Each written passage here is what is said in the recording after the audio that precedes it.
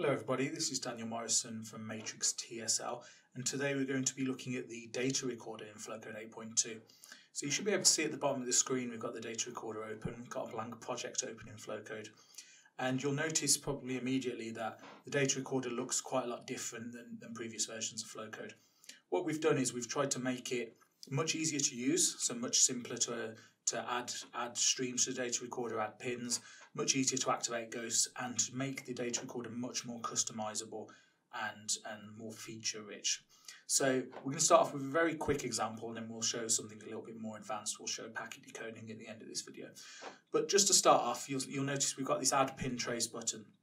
So in previous versions of Flowcode, you'd have to make use of the system panel in order to utilize the data recorder and to add streams to it. Now it's as simple as we clicking this add pin trace button, selecting the pin that we want, for example A0, and then clicking add, and you'll see a stream appear. So what we can do is we can, if we've got hardware connected, so you should be able to see in the top right corner of the screen, we've got the eBlocks2 combo board connected to a BL0011 PIC programmer.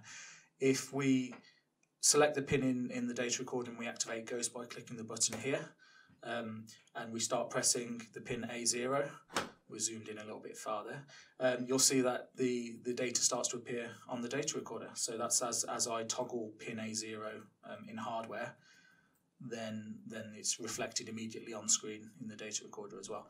And if we turn Ghost off so the data stops moving, you'll see that as I hover the mouse over each interval, Flowcode actually calculates the time between each interval and displays that on screen. So that allows you to do some really cool analysis of the data that you're looking at as well. So this is pretty accurate as well. So Ghost operates at a fixed tick rate. So what that allows you to do is pretty accurately, not perfectly, but pretty accurately measure the amount of time between each interval here on the data recorder. So you should be able to see as well on the camera on the top right, I've got a debug eBlock connected to port E of the BL0011, and what I've got connected to the right, the least significant pin, is a signal wave generator as well. But what that means is if we add the analog 32 pin to the data recorder, so again we click on add pin trace, we select the pin from the drop down, so analog 32, and we activate Ghost, you'll see that you can see the data from the signal generator appearing on the datascope. And what we can do now, which is quite cool, is we can zoom right in over the data that we want. So we just make use of the scroll wheel, and you see we can get really close over a point of interest. So this is a sine wave being generated by the picoscope. We can increase the size of the stream vertically just by dragging. We can change the color of the stream, and we can make use of the interval detection as well that we talked about a minute ago. So we can see the time between the peaks and troughs of the wave there. So that's pretty cool. And what we've done in Flowcode 8.2 is we've put support for higher sample rates in the eBlocks2 hardware as well. So you can, if you're using a newer eBlock, or you update your firmware on your eBlock, you can actually make use of a 250 kilohertz sample rate. So that allows us to use really sort of really fast frequency waves and to analyze them pretty accurately as well. We're looking at a wave in the 10 kilohertz range, and we're sampling that at 250 kilohertz, so it's about 25 samples for one instance of this wave as well. So that's how we add streams to the data recorder and how we analyze the time intervals. And as you can see, we can select 3v3 mode as well, just to tell Flowcode that our eBlock is operating in 3v3. We can change the default colors of streams. We can change how much RAM we want Flowcode to allocate to each stream. So this increases the retention as well. So if you have a very fast sample rate, lots of data coming in, you can tell Flowcode to allocate more buffer space. So that's quite cool and quite useful. What we're going to just look at now is a very simple example of packet decoding. So I'm just going to open a project that I made earlier on. And in this project, we make use of the SPI master component as well.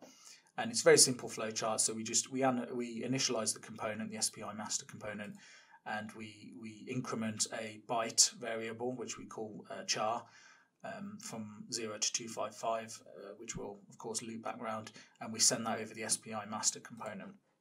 So we can actually make use of the data recorder in simulation mode as well as ghost mode. So if we just run this in simulation mode here, you'll see a lot of fast data appearing on these streams here.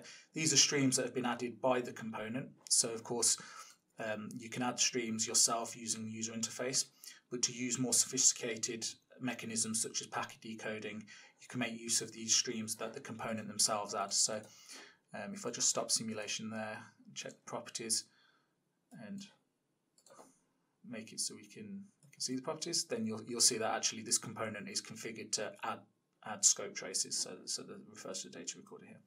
So adding this SPI master component and some of the other various comms components that we have, that automatically adds streams to the data recorder. And as you see, we've got some data here. We've got some timing for the data, even though it's in simulation mode. That timing's not accurate, of course, because different computers run at different speeds. It's very difficult in software, at least, to code a consistent tick rate. But you can use these as approximations. So this is off by about 25–30%, but it's still useful as a metric, especially when you compare different streams. So we've got this data here for the SPI master, and we can click decode stream, and Flowcode will actually analyze each collection of data and tell us what character that corresponds to. So as you can see there, we've got 22.